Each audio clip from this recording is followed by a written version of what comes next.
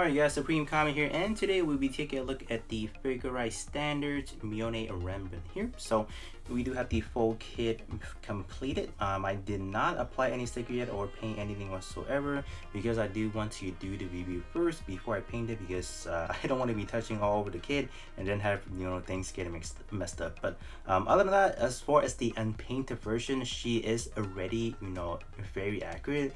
I would say I don't think there's anything that is needed except for like a few exceptions, like the school emblem that goes right here. So other than that, I think everything else should be really good, straight build, no problem. Here's like a quick back view before we hop over to the actual articulation. In terms of the articulation, I think it's really good, right? So starting off with the head, you can get a 360-degree spin, popping off like that, but you can, not that bad. Forward movement, you can go just like that. So here's a side view for you guys, so pretty good, not bad at all. Side articulation, you can do tilt like that. You can actually go further if you want, but I think that will look really weird. I don't know, but yeah, you can do that. Alright, coming down to the torso does have 1 point movement that is from the upper and lower. So you have this, right? This, so it's pretty much a good, on a ball joint, so you can do that really good.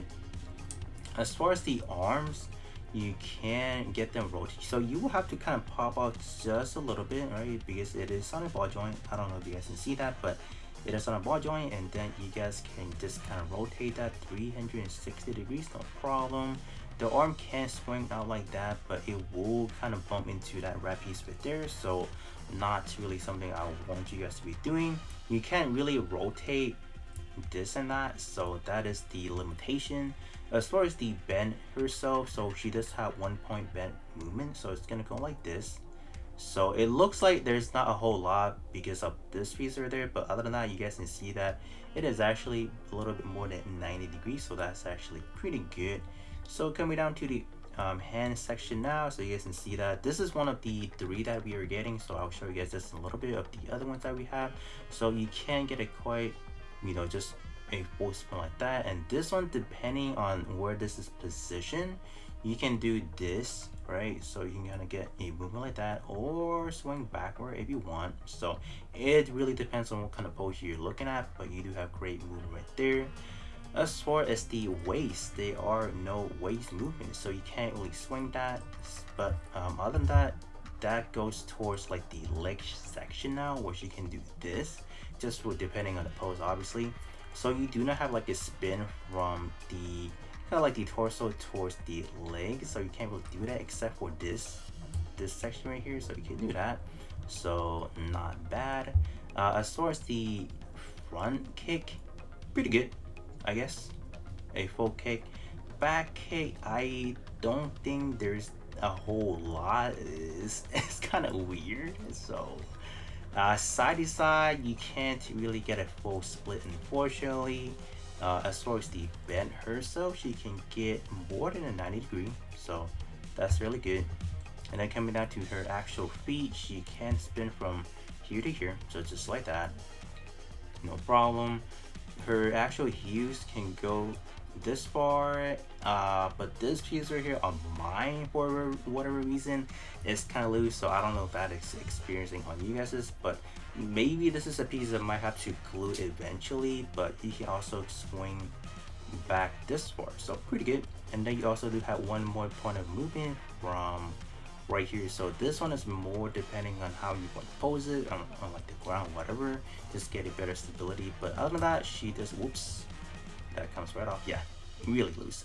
But other than that, she does have very great movement, as you guys can see. But other than that, let's actually move over now to her other accessories. Okay, so these are all the other accessory that it comes with. It comes with the action base, which I did already hook Miorine onto the action base already. 2 additional faces, 2 additional pairs of interchangeable hands, and then we also do have her gardening tools. So let's kind of start things out with the other 2 phases. So one of them you can say is kind of like a upset face, and the other one is more like a smiley face, I guess, in a way. So in terms of the decals that I choose from, I choose these two. I guess I just want one that looks on the right, one on the left, because we do have one that looks straight at you already. So why not give it these two? Some of the other one that you can choose from the various one are as follows, so not bad.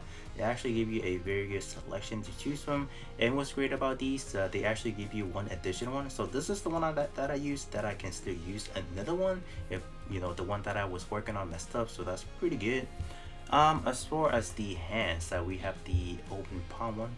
So we have the fist one that is already attached, and then we also have these are more for like gripping the tool. So in terms of how you want to grip them, in the instruction they want you to remove this piece first, like so. Just gonna slide it on like that, no problem, and then you can just attach it to Miorine herself.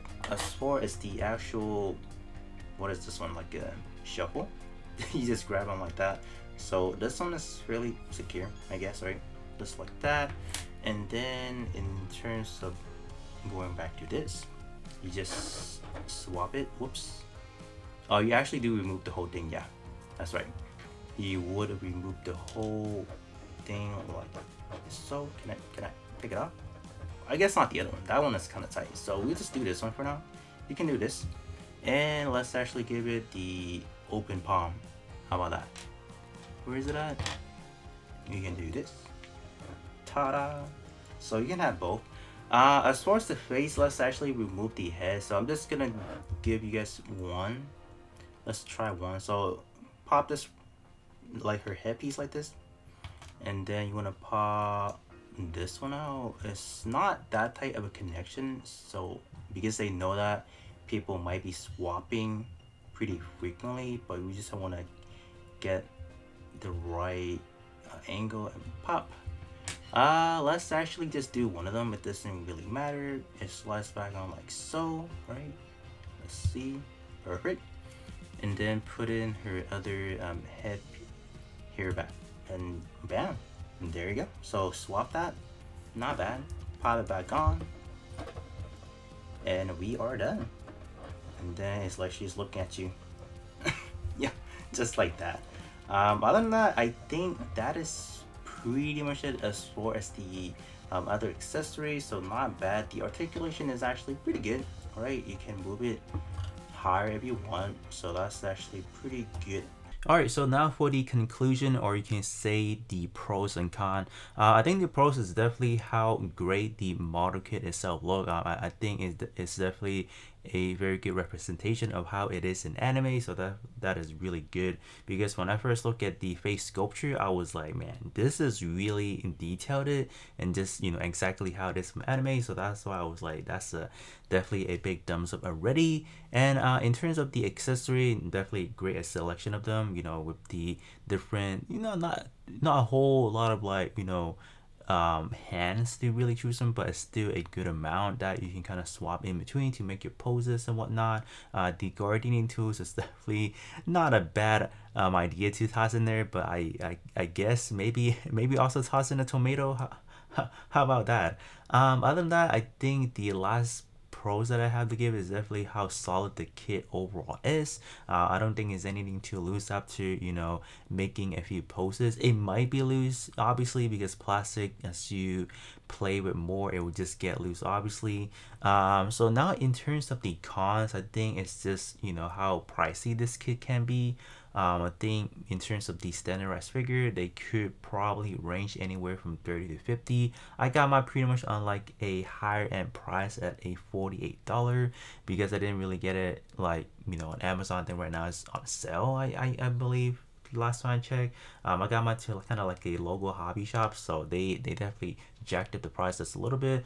But other than that, you know, you can get anywhere from between 30 to $40, I think that would be great. The other one is definitely, I would say, the water size decals for the eyes. For some reason, they don't really stay too much just because of the surface itself is not flat, so that could be a problem. But other than that, I don't really find too many problems with the overall kits itself. But yeah, that's pretty much what I have for you guys. But do definitely know how you guys feel about the overall kit, and I'll be catching you guys all on the next one.